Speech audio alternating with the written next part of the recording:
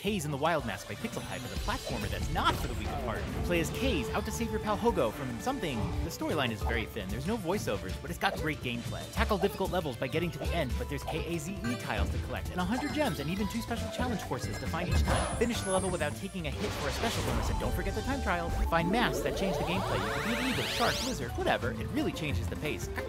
Does this sound like Donkey Kong Country? That's because it feels like Donkey Kong Country. If you love DK, you'll love this too, I guarantee it. What a pleasant indie surprise. Kaze and the Wild Mask gets an 8.5 out of 10.